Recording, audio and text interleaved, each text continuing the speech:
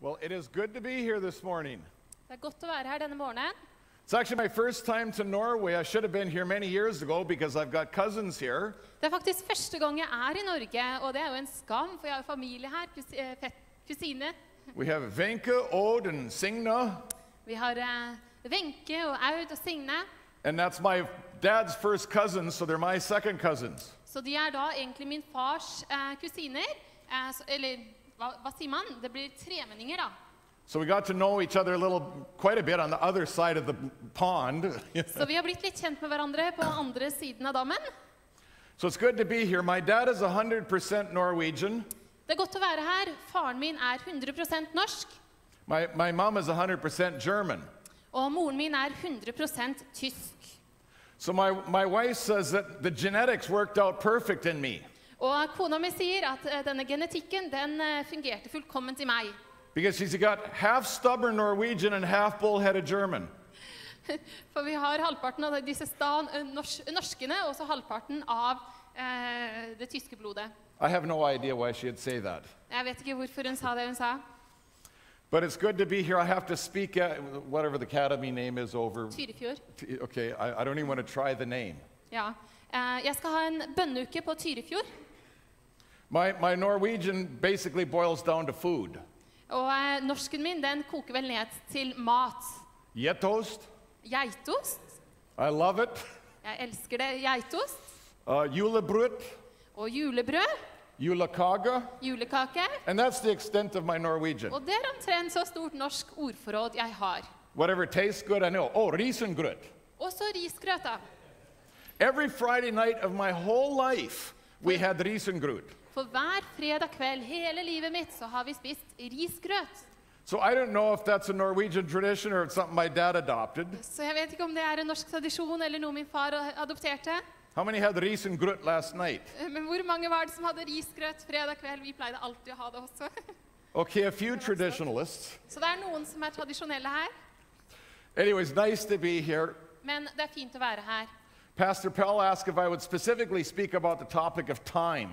Og pastor Pell spurte om jeg ville snakke om temaet tid. I'd be happy to talk about time because I think it's something extremely important, especially nowadays. Og jeg tenker at det et veldig viktig tema nå til dags. A few years ago, I was asked to spend an extended period of time designing a plant for a company. For en tid tilbake så ble jeg bedt om å bruke flere år på å design what? A manufacturing facility. Okay. En slags fabrikklignende sak, kanskje? And so the company that asked me to do this asked if I would mentor one of their junior engineers. Så han som ba meg om å gjøre dette, han spurte om jeg kunne være mentor for en av de yngre I denne bedriften. So every day I worked with this guy about 22, 23 years old. Så jeg arbeidet for denne 22-23 år gamle mannen hver dag. And one day he came in with an exciting announcement. His brother, who's 19 years old, had won a lottery of $1.4 million. Og så kom han med noen spennende nyheter. Broren hans hadde vunnet lotteriet $1,4 millioner. Which is about, what, 12 million kroner? Som ja, noe sånn 12 millioner, kanskje, ja, der rundt et sted, ja. Which is a lot of money, and it's the first time I ever met somebody who won a lottery. Og det jo mye penger, og det var første gang jeg hadde truffet noen som hadde vunnet et lotteri. So every day for a whole year, I would ask him, what's your brother doing with his money? Så hver dag så spurte jeg da kameraten min, det var hans bror som hadde vunnet dette, hva gjør broren din med pengene sine? And I don't have time to tell you everything he did with his money. Og jeg har ikke tid til å fortelle alt det han gjorde med pengene sine. But the bottom line is this. 1 year later, he had no money. In fact, he owed the bank $50,000. Men det som poenget at ett år senere hadde han 0 kroner, eller $0, og han var til og med I gjeld. And he owned nothing. Og han eide ingenting. So I look at that story and I said, how stupid can you be? Og jeg tenkte på denne historien, at jeg tenkte, hvor dum kan du egentlig være? And yet, og likevel, believe it or not, each one of us have been given a lottery. Tro det eller ei, hver og en av oss har egentlig vunnet I lotto. And that lottery is a certain amount of time to live. Og det denne tiden som vi alle har fått å leve. Because here's what's interesting about time. For her det som interessant når det gjelder tid. You can make money with time. Du kan skape penger ved å bruke tid, but you can't buy time with money. men du kan ikke kjøpe tid av penger, med penger. In fact, I heard a speaker say this one time. Jeg hørte det var en taler som sa dette en gang. He said the typical person in the world Han sa den typiske personen i verden expends their whole health for wealth. de på en måte svekker helsen sin gjennom arbeid. And then when they retire, they try to use their wealth to get back their health. Og når de da går av med pensjon, så forsøker de å bruke pengene sine for å få tilbake helsen. Because time is only a one-way street. For tiden, den kan man jo ikke få igjen. I remember when I first finished university years ago, Når jeg ble ferdig på universitetet for flere år tilbake, before I got into business, I was asked to teach school. før jeg gikk inn i forretningsvirksomheten, så var jeg lærer. And so for 3 years, I taught school, 7th grade. Så i 3 år så underviste jeg 7. klasse. 7th grade, whatever, yeah. And the interesting thing was this, is I had to teach all the classes in 7th grade. Og jeg skulle da undervise i alle de forskjellige fagene i 7. klasse. And I'm not a very bright guy. Og jeg ikke så veldig smart. In school, I daydreamed my way all the way through school. Så jeg dagdrømte gjennom alle disse dagene på skolen. So in essence, I learned one thing really well, socializing and daydreaming. Så det var 2 ting som jeg lærte veldig godt, og det var å være sosial og dagdrømme. So now I have to teach kids. Nå skulle jeg da undervise barn. So the night before, I had to learn before I taught the kids. Og dagen før jeg skulle undervise, måtte jeg selv lære. But when I had to teach literature, Men når jeg skulle undervise litteratur, one part of literature is teaching poetry. så var en del av litteraturen å undervise i poesi. But the problem is this, is I wouldn't want to give the kids for homework a real long poem. Men problemet var dette, jeg hadde ikke lyst til å gi hjemmelekse et langt dikt til disse barna. Because sometimes there's some smart aleck kid says, you say it, Mr. Larsen. For noen ganger så det noen smarte unger som sier, du kan si det, Mr. Larsen. So I would assign real short poems. Så derfor så valgte jeg bare korte dikt. Because I didn't want to have to learn them myself. For jeg hadde ikke lyst til å lære disse diktene selv når de utfordret meg. But I remember one poem in particular, it doesn't even rhyme, so it won't rhyme in Norwegian either. Og jeg husker spesielt et dikt, og det diktet rimte ikke, så det rimer ikke på norsk heller. I remember it to this day. Til denne dag husker jeg godt And here's the way the poem goes. innholdet som var det følgende. Lost yesterday somewhere between sunrise and sunset. Jeg ble tapt i går, en gang imellom at sola stod opp og solen gikk ned. 2 golden hours, each studded with 60 diamond minutes. 2 timer som hver startet med 16 diamantminutter. No reward is offered. Sorry. No reward is offered, like for finding. Ikke noen belønning tilbudt, For they are gone forever. for disse timene for evig borte. So the point is this. We have been given this great asset of time. Så poenget det følgende. Vi har alle sammen fått denne tiden. And what are we going to do with this asset? Og hva det vi gjør med dette talentet tid? It is an asset, you know. Dere vet at dette et talent som blitt gitt oss. And how many know what stewardship talks are about? Like look for offerings. Og hvor mange av dere det som vet hva forvalterskap betyr? What is the emphasis of a stewardship offering? Hva det som på en måte det man legger vekt på når man skal ta opp et offer, eller ta inn en kollekt? And it's like give money. Det handler om å gi penger, ikke sant? If you give money, God will bless. Hvis du gir penger, så vil Gud velsigne. And it is true. Og det jo sant.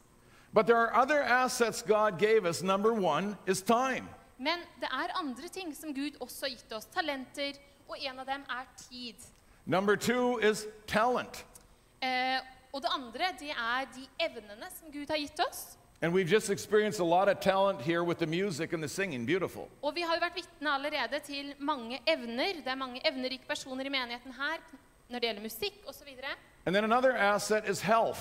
Og så det et annet talent, og det helse. Because if you have lots of time but you don't have health, what can you do with your time? Hvis du har mye tid, men du har ikke helse, hva kan du gjøre med tiden din da? So God's given us 4 basic major assets: Så Gud har gitt oss 4 verdifulle talenter. time, Tid, talent, evner, health, helse and money. og penger.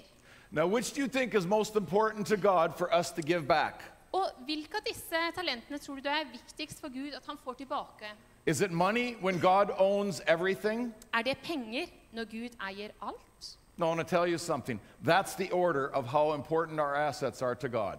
Nei, nå vil jeg dele med dere i rekkefølge hvor viktig disse talentene er for Gud. Again, time is the most important thing God has given Tiden us. er det viktigste Gud har gitt oss. So years ago, I decided I am going to tithe or give back my time, not just money.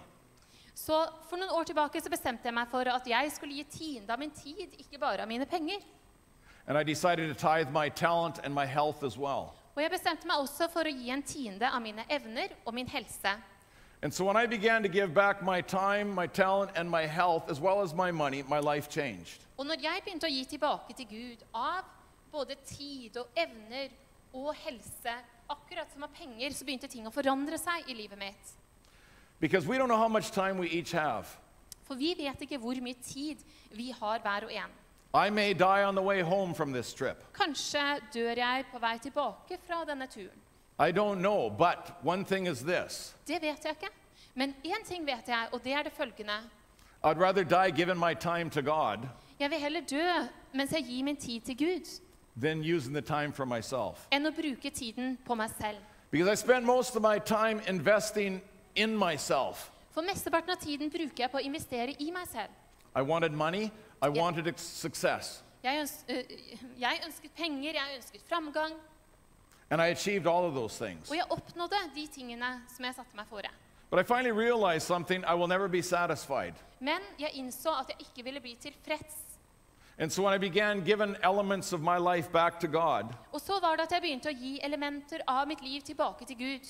satisfaction became mine. Og da kjente jeg at tilfredsstillelsen kom. You see, even if we don't talk about spirituality or religion, Selv om vi ikke snakker om åndelighet og om religion, time is the most valuable asset each one of us has. så er tid det mest verdifulle talent vi alle har. Sociologists state that there's a 10,000 hour rule. 10,000 hour rule. Sosiologer sier at man har en 10 000 timers regel, And the 10,000 hour rule is this. og den går ut på det følgende. If you invest 10,000 hours in whatever you want to do in your life, Hvis du investerer 10 000 timer i hva det enn måtte være som du ønsker å utrette i livet, it will put you at the pinnacle of what you do in life. så vil det på en måte heve deg opp på det området der hvor du investerer. Because they studied famous people of every walk of life, of every success. Og de sier at de har studert på da kjente mennesker som har opplevd fremgang og suksess i livet sitt. Bill Gates spent roughly $10,000 learning programming, or 10,000 hours learning programming.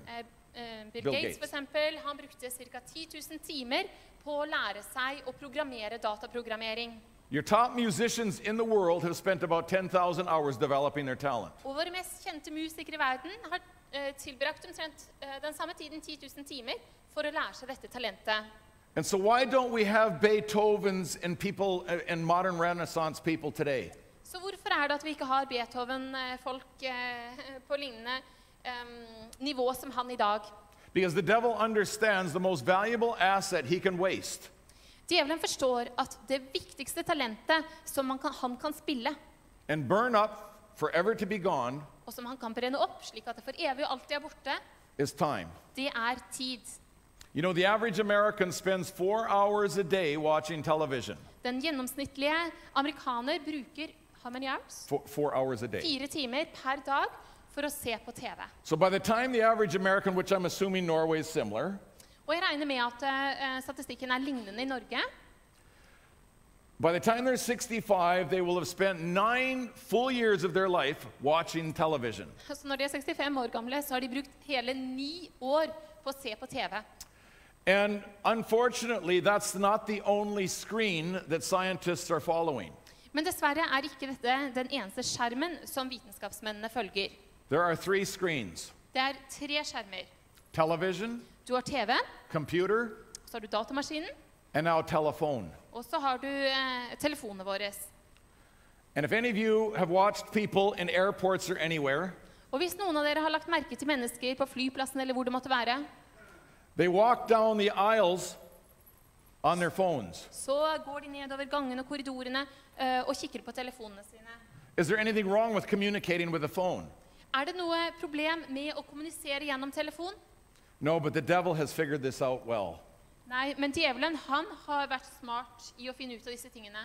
He knows that for every moment of every day that he can steal from you, Han vet at hvert eneste øyeblikk han kan stjele ifra deg, he has not only stole the potential of that minute, da har han ikke bare stjålet potensialet i det øyeblikket, but he has stolen it from God. men han har faktisk stjelt ifra Gud. Because here's the way it works with Jesus. For det er slik det fungerer med Jesus. If you spend no time investing in the relationship with Jesus, Hvis ikke du bruker noe tid på å investere i forholdet med Jesus, you get 0 out of life. så får du null og niks ut av livet. If you spend no time investing in ministry for Jesus, Hvis du ikke tilbringer noe tid i å gjøre tjeneste for Jesus, you get 0 out of life. så får du null og ingenting ut av livet. I cut a deal when I was 38 years old with God. Når jeg var 38 år gammel, så gikk jeg inn i en liten avtale med Gud. Because I had a midlife crisis. For jeg var i min, hva sier vi for noe, middelalderkrise. I was so dissatisfied with life that I didn't know where to turn next. Jeg var så utilfreds med livet, så jeg visste ikke hvor jeg skulle vende meg. Because by then I had achieved more than I've ever set out to achieve. For på det tidspunktet så hadde jeg oppnådd mer enn jeg noensinne hadde kunne forestilt meg. I wanted to be an artist. Jeg ville bli en kunstner, So I pursued art and sold all over North America. så jeg gikk i den retningen, og jeg solgte over hele Nord-Amerika. I sold art in Chicago, New York, Toronto, Los Angeles. Og i disse store, kjente byene. I painted for Hollywood celebrities like Jean-Claude Van Damme. Og jeg malte også for Hollywood og for kjente bedrifter og personligheter. Robert Shapiro, O.J. Simpson's lawyer. Jeg er så dårlig med de navnene, men de som er advokater for disse menneskene han nevnte. And a lot of other celebrities. Og mange andre kjente personligheter. And my dream was if I could get anybody to like my artwork, I'd be happy. Og min ideologi var det at hvis jeg bare kan få noen til å like kunsten min, så er jeg glad. But unfortunately, I was empty inside after achieving all that. Men etter å ha oppnådd alle disse tingene, så var jeg fremdeles tom innvendig. I got into composing music because when I was a kid, Og jeg begynte også å lage musikk, for når jeg var liten, my mom forced me to take piano lessons. så tvang min mor meg til å lære piano. She forced me to take art lessons as well. Og hun tvang meg også til å lære kunst. When I was in grade 3, Så når jeg var i 3. klasse, I was in art oil painting classes with a bunch of grandmothers. så var jeg i oljemalingsklasser sammen med alle disse gamle bestemødrene. I thought it was abuse. Og jeg tenkte at dette er altså mishandling. But my mom got me into all the arts. Men moren min, hun fikk meg liksom inn i alle disse forskjellige kunstneriske områdene. So the point is I started writing music and composing and arranging for orchestras Så når jeg begynte å skrive musikk og lage musikk for orkester og så videre, and achieved a lot in music og jeg faktisk oppnådde mye go ahead. på det musikalske felt, To no satisfaction. så merket jeg fortsatt at jeg hadde ikke denne tilfredsstillelsen. It was all empty. Det var tomt innvendig. I engraved guns. I learned how to engrave guns. Og jeg lærte også hvordan jeg kunne inngravere maskingevær, Where you take chisel and hammer and engrave beautiful scenes on the side of a steel gun. der hvor du har en meisel, og hvor du meisler inn fantastiske tegninger i disse stålgeværene. And I was featured in all the major gun magazines. Og i de store magasinene for maskingevær, så var jeg liksom et kjent ansikt der. And believe it or not, I even started engraving guns and knives for the Hells Angels. Og til og med for motorsykkelklubben Hells Angels så begynte jeg å inngravere disse flotte geværene. Long story, don't have time to explain it. Lang historie. Har ikke tid til å forklare hvorfor det skjedde. The point is, I was empty. Men poenget mitt at selv om jeg oppnådde alle disse tingene, så var jeg fremdeles tom innvendig. So I thought I'd be happy if I write articles for magazines. Så tenkte jeg, kanskje jeg kan bli glad hvis jeg begynner å skrive artikler for magasiner. And I began to get published in outdoor magazines. Og spesielt i magasiner for friluftsliv så begynte jeg å få mine artikler publisert. Because I believed that if I achieve all these things, I'd be happy. For jeg tenkte at hvis jeg kan oppnå alle disse tingene, så vil jeg finne tilfredsstillelse. Da vil jeg finne glede. But I want to tell you something. There is no level of happiness when you're investing your time in yourself. Men jeg vil fortelle dere en ting. Når du bare investerer i deg selv, så vil du ikke finne sann lykke. And I've met a number of world billionaires now. Og nå har jeg møtt mange billionærer i verden. And got to share Jesus with these empty people. Og jeg har fått lov til å dele Jesus med disse tomme menneskene. And just to be able to see the lights come on in someone who's got a huge void in their life. Og bare det å se at lyset slås på i et menneske som har tomhet i sitt indre, Is the greatest reward I've ever experienced. det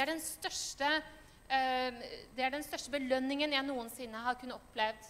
In my business, people pay me to daydream. I min virksomhet så betaler folk meg for at jeg kan dagdrømme. Because we design and build high-tech equipment all over the world. For vi designer høyteknologisk utstyr for hele verden.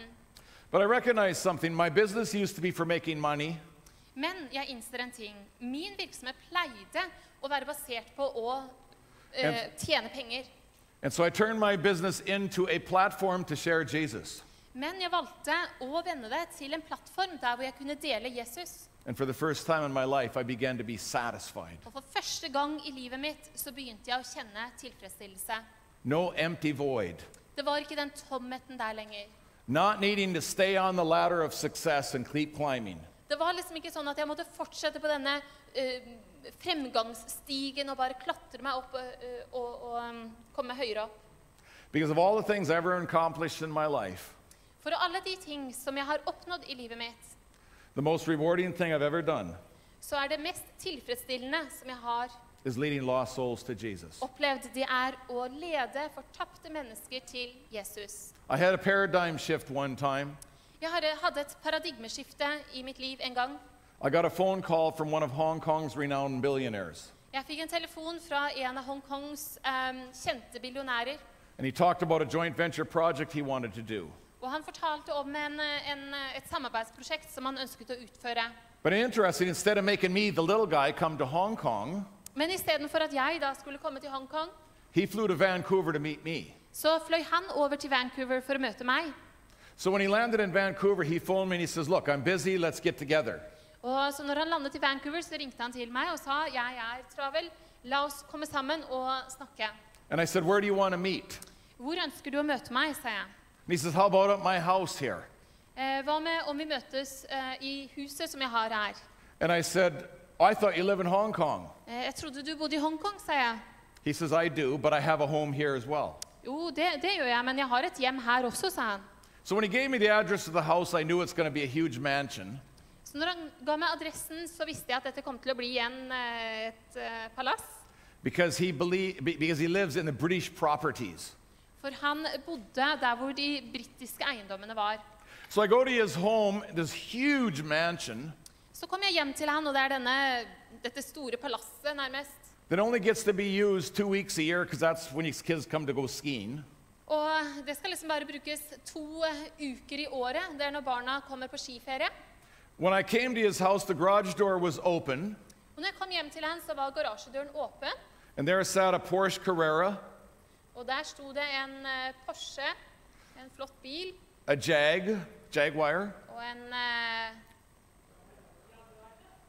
Jaguar, ja. Se hvor dårlig jeg er på det her. and a new Mercedes long car. Og så var det en ny Mercedes, lang, flott ny Mercedes. Well, there was a point in my life where I would have salivated so bad after seeing this. Og det var en stund etter dette hvor jeg bare kjente at jeg fikk skikkelig vann i munnen når jeg hadde sett på alle disse flotte bilene. That I probably wouldn't have been able to talk to him. Så jeg hadde ikke lyst til å snakke med han engang. But I knew from the moment I received that call that this wasn't a business deal, it was a mission project. Men jeg visste at dette var ikke først og fremst en business deal, det var et misjonsprosjekt. I call these divine appointments. Og jeg kaller dette for guddommelige sammentreff. I walked through the garage and knocked on his garage door, Jeg gikk gjennom garasjen der, banket på garasjedøren. and he graciously came to the door and invited me in. Så kom han til døren og inviterte meg inn. And when I walked into that part of the house, which is what they call a mud room, Og når jeg kom inn i den delen av huset som de kaller liksom, ja, gjørmerommet, altså det var sikkert et dårlig rom liksom da, I was blown away by the artwork already in the house. så var jeg allerede betatt av all kunsten i huset hans. So I asked him if I could have a look at his art in his house. Så jeg spurte om jeg kunne få lov til å se på kunsten i huset hans. He was very happy to show me around. Og han var glad for å kunne vise meg rundt. And in this huge mansion, every room had a different kind of art. Og så var det forskjellige typer kunst i de forskjellige rommene i dette palasset. He had millions of dollars worth of art in here for no one to enjoy. Han hadde millioner, altså kunst til en verdi av millioner av kroner, som ingen egentlig kunne nyte. So he was very pleased to have someone who enjoys what he has. Så han var glad for at det var noen som endelig nøt all denne kunsten. And because I travel all over North America with art for years, Og fordi jeg har reist over hele Nord-Amerika i årevis med kunst, I was very knowledgeable about a lot of the artists that he had there. så kjente jeg jo en del til disse kunstnerne som hadde malt disse bildene. So I was commenting on everything in his house almost. Så jeg drev også og kommenterte alle disse tingene i det han viste meg rundt. And we finally get to his dining room, and there's all his Asian art. Og så kommer vi til spisesalen, og der var all den asiatiske kunsten. But I don't know anything about Asian art. Men jeg kjente ikke noe til asiatisk kunst. And so he's proud of the one paintings on this one wall. Så han var jo stolt av dette ene maleriet da, på den ene veggen. He says, "Do you know who this artist is?" Kjenner du denne kunstneren, sier han. And I says, "No, I have no idea." Nei, det har jeg ikke noen aning om hvem er. So everything was really going good until this moment. Så jeg følte jo at alt gikk vel og bra inntil dette øyeblikket. So I reached out and I touched the paper of this hanging calligraphy. Så det at jeg liksom berører dette maleriet. And the only comment I could come up with is, look at the length of fibers in this paper. Og det eneste som jeg kan komme opp med å si, det er liksom, se på lengden av fibrene i dette lerretet. And he says, how would you know that? Hvordan visste du det, sier han. I said, because I do printmaking as well, stone lithography, etc. Fordi at jeg også driver med trykking og så videre. And I'm always looking for better papers to do printing on. Og så jeg ser alltid etter godt papir som jeg kan trykke på. He says, this is the most famous calligraphy artist in Asia. Han sier dette er den mest kjente kalligrafikunstneren i Asia. He's from Beijing and he died in 1984. Han er fra Bergen, og han døde i 1984. Well, I don't know about you, but when an artist is famous and they die, the art is worth even more money. Jeg vet ikke hvor mye dere kjenner til det, men ofte så er det jo sånn at når en kunstner dør, så er kunsten verdt enda mer. He turns to me and he says, you wait here. Så sier han, vent her. And he disappears and goes downstairs of this big, huge mansion. Og så er det at han går ned i dette store palasset sitt i kjelleren. Comes back with a box about this long and about this big. Og så kommer han opp med en eske som er omtrent så lang og så brei. Wipes the dust off the box and opens it up. Og så tar han og tørker støvet av og åpner denne esken. And he unrolls this beautiful painting. Og så ruller han ut dette flotte maleriet. He said, this is one of this artist's finest paintings. Og så sier han at dette er et av de fineste maleriene til denne kjente kunstneren. And he explained the imagery to me. Og så beskriver han da liksom hva dette tolker på en måte maleriet. He rolls it back up, puts it in the box. Og så ruller han det opp igjen og legger det ned i kassen. And then says, here, I want you to have it. Og så sier han, jeg vil at du skal ha dette maleriet. I turned to him, I says, no, I can't take your painting. Og så sier jeg til han, nei, men jeg kan da ikke ta maleriet ditt. He says, you are going to take this Så painting. sier han, det må du, It is my gift to you. for det er min gave til deg. I didn't argue too long, Og det var jo ikke det at jeg argumenterte for mye da. because I really did want it. For jeg hadde jo veldig lyst på det. So I went home with the tens of thousands of dollars painting. Så jeg reiste hjem med dette maleriet til 10 000 dollars. But that isn't the good news of this story. Men det var ikke det som var de gode nyhetene i fortellingen. From there we go out on his deck with the view of the whole valley. For etterpå så gikk vi over på verandaen hans, der hvor vi hadde denne fantastiske utsikten.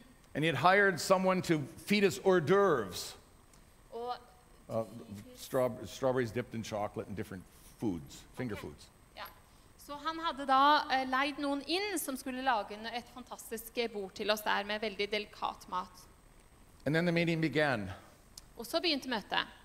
As is my custom with any business person, Og slik det min vane med hvem som helst businessperson, I let them know my perspective on life. så la jeg dem vite hva som mitt perspektiv I livet. So I said Albert, which is his Western name. Så sier jeg til han Albert, det var liksom det vestlige navnet hans. I said, before I do business with anybody, I got to tell you where I'm coming from. Så sa jeg, før jeg driver virksomhet med hvem som helst, så må jeg fortelle deg hvor jeg kommer ifra. I said, I'm a Christian. Jeg en kristen. And I have been shafted by more people who claim to be Christian than not. I've been cheated by more people that claim to be Christian. Og det mange som har lurt meg og sagt at de kristne, men ikke kristne. Because I didn't want him thinking I'm hiding behind the term Christian. For jeg ville ikke at han skulle tro at jeg liksom gjemte meg bak denne titlen kristen. So then I began explaining what my life is like. Og så begynte jeg å fortelle hva livet mitt egentlig gikk ut på. I shared my whole testimony. Jeg delte hele vittnesbyrdet mitt med ham. And as I was sharing my testimony, I began to bring up the things that I know are empty in his life. Og så I det jeg delte vittnesbyrdet mitt, så begynte jeg å legge fram de tingene der hvor jeg visste at det måtte være en tomhet I hans liv. I said, you know what it's like when you're the pinnacle of your little empire? Du vet hvordan det sa jeg, når du liksom på høyden av ditt eget lille rike. Of course I know he's the pinnacle of a big empire. Og jeg visste jo det at han var liksom helt på høyden av sitt eget lille rike. But I said, you know what it's like when you're beat up and bruised every day? Men jeg sa, du vet hvordan det når du blir slått og såret hver dag. And you just wish you could get out from under the pressure. Og du bare skulle ønske at du kunne slippe unna dette presset som du ligger under. I said, whether God is real or not is irrelevant. Og det egentlig irrelevant, sa jeg til han, om Gud virkelig eller ikke. My belief alone allows me this. For min tro tillater meg I can unload on someone bigger than myself. å tro på noen som større enn meg selv. I can pass the stress of my life onto someone else. Jeg kan legge stresset, byrden I mitt liv, over på en annen. And when I began to explain that, Og når jeg begynte å forklare dette for ham, tears began to run down his cheeks. så begynte tårene å renne nedover kinnene hans. No, I do a lot of business with wealthy Asians. Og jeg har drevet mye business med rike asiatere. I've been invited to China several times Flere ganger har jeg blitt invitert til Kina under diplomatic visa to consult with the Chinese government. på et diplomatvisum for å konsultere. And the one thing I know, they never show that emotion. Og det som jeg vet om asiatere at de egentlig aldri viser følelser. But he began to cry. Men I det øyeblikket så begynner han å gråte. And when he finally got his composure, Og når han endelig klarte å samle seg, this is what he said. så sier han det følgende. He said, what you have is what I desperately need and want. Det som du har det som jeg desperat ønsker og trenger.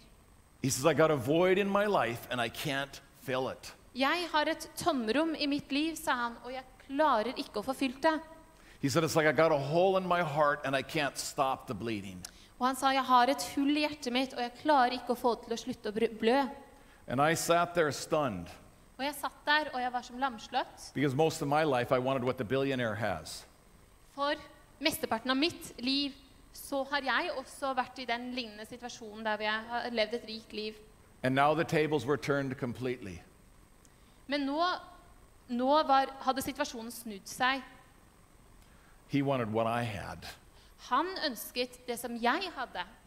And I shared exactly what it takes to have a relationship with Jesus. Og jeg delte med han hva det vil si å ha et forhold med Jesus.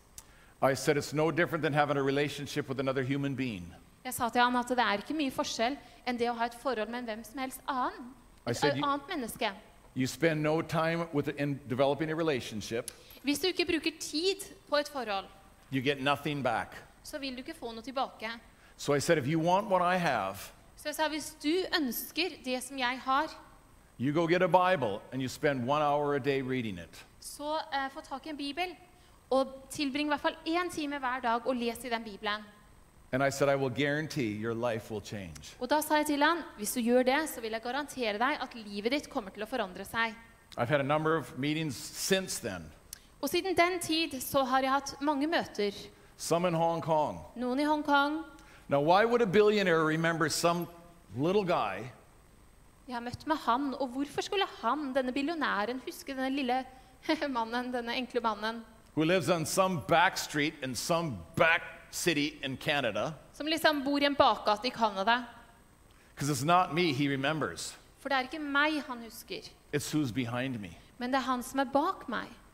And I want to tell you, Og jeg vil fortelle dere det, I get those kind of experiences all the time. at disse tingene opplever jeg hele tiden. They are divine appointments. Dette er guddommelige sammentreff. But it all starts with investing your time Men det begynner med at du investerer av tiden din in a relationship with Jesus. i et forhold med Jesus. And this much I will guarantee, you will have a relationship with Jesus. Og du vil ha et forhold med Jesus. And then you start investing more time in doing ministry for Jesus.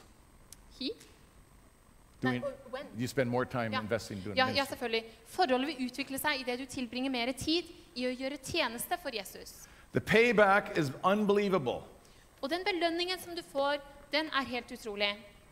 And it just dawned on me, there's a text here in Matthew 19 that I just absolutely love. Go ahead. Og det er en tekst i Matteus det 19. kapitlet som jeg bare elsker. So it's be Matthew 19:29. Det er i Matteus det 19. kapitlet og vers 29. If you put what you think's important aside Hvis du legger det til side som du tror er vesentlig, and decide to invest some of your valuable time into Jesus, og du begynner å investere noe av din verdifulle tid i Jesus, this is the reward you will have. så er dette den belønningen som du vil få. So if you want to read verse 29. Fra Matteus det 19. kapitlet og vers 29. Og hver den som har forlatt hus, eller brødre, eller søstre, eller far, eller mor, eller kone, eller barn, eller åkre for mitt navns skyld, skal få 100-fold igjen og arve evig liv. What would you invest if somebody guaranteed you 100 times return on investment? Ville du investere hvis noen garanterte at du fikk 100% I would. igjen av investeringen? Ja, det ville jeg gjort. But when do we get the return on investment? Is it heaven or now? Men er det i himmelen eller her at vi får igjen for denne investeringen? The fact that it says, I will give you 100 times and Det står at du vil få 100-fold igjen og eternal life arve evig liv. means that he says, I'll give you 100 times return today. Det betyr at selv i dag så vil du få 100-fold igjen.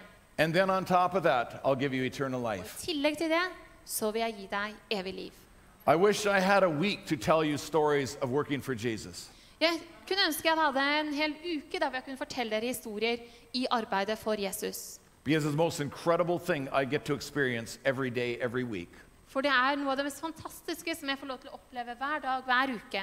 Leading lost souls to Jesus. Det er å lede fortapte mennesker til Jesus. And if sometimes you think, I just live in Bergen, Og noen ganger så tenker du kanskje, ja, jeg bor jo bare i Bergen. I live on just some back street here, Jeg bor bare i en bakgate her. and my life just seems to be going nowhere. Og det virker ikke som at livet mitt har noen kurs og retning. I know how to change that. Men det kan forandres. Get your Bible out and spend 1 hour a day reading this. Ta med Bibelen din og bruk 1 time hver dag sammen med den. And I will guarantee when you seek, you will find. Og jeg vil garantere at når du søker, så skal du finne. And when you find, your world's going to be bigger than Bergen. Og når du finner, så blir verden større enn Bergen. It's going to be bigger than Norway. Den blir større enn Norge. Or your continent. Eller selv kontinentet. Your life will be as big as the universe. Livet ditt blir så stort som universet. Why? Because the God and creator of the universe Hvorfor? Fordi han som er Gud og skaper av universet, will be happy han blir glad. to use you to finish this work. Glad for å bruke deg for å kunne fullføre denne gjerningen. I want to leave you with a challenge. Og jeg vil etterlate dere med en utfordring. The thing that has changed my life more than anything I've ever done in my life Det som har forandret mitt liv, mer enn noe annet som jeg har gjort i livet mitt, is cutting a deal with God det å inngå en avtale med Gud. to spend at least 1 hour a day Der hvor jeg sier til Gud, Gud, jeg vil tilbringe minst 1 time hver dag sammen med deg. in my Bible and on my knees. I Bibelen og på mine knær, It has changed my life. og det har forandret livet mitt. And I get hundreds of emails from all over the world, Og jeg får hundrevis av e-poster fra hele verden, and they all begin this way. og de begynner alle på denne måten. You wouldn't believe what's happening in my life Du vil ikke tro hva som skjer i livet mitt. because God is full of rewards and God is full of surprises. For Gud er full av overraskelser og full av belønninger. But it all starts with this. What is your time worth? Men det begynner med dette. Hva er tiden din verdt? What is it worth to you? Hva er tiden din verdt for deg? And what is it worth to Jesus? Og hva er den verdt for Jesus? Remember, the devil is stealing time Husk at djevelen stjeler tid from the greatest reward you're ever going to experience. fra den største belønning, sånn at han skal røve fra deg den største belønning som du kunne få erfare. Back to my poem. Men tilbake til diktet som jeg begynte med. Lost yesterday, somewhere between sunrise and sunset. Tapt i går, en gang mellom soloppgang og solnedgang. 2 golden hours, each studded with 60 diamond minutes. 2 gulltimer som hver starter med 60 minutter hver. No reward is offered Det er ikke noen belønning som er blitt lovet, because they're gone forever. for disse timene er for alltid borte. What are you going to do with your time? Hva vil du gjøre med tiden? Let it evaporate into nothing Du kan la den fordampe og gå Or- ut i ingenting. or bank it in heaven Eller du kan investere den i himmelen, where rust or moths can't touch it. der hvor rust og møll ikke kan røre den. That, my friends, is the value of time. Det er tidens verdi. Because time invested properly in Jesus For den tiden som er investert på en ordentlig måte i Jesus, will give you the abundant life Jesus promised. vil gi deg dette rike livet, dette liv i overflod som Jesus har lovt. That much I can guarantee. Det kan jeg i hvert fall garantere. Beyond any shadow of a doubt. Og hvis dere har en skygge av tvil, Seek ye first the kingdom of heaven så søk først Guds rike and his righteousness, og hans rettferdighet. and I'll take care of everything you think's important. Og så sier Gud at han vil ta vare på de tingene som vi tror er viktige. That's not my guarantee. Det er ikke min garanti. It's his. Det er hans garanti. God be with you. Må Gud være med dere.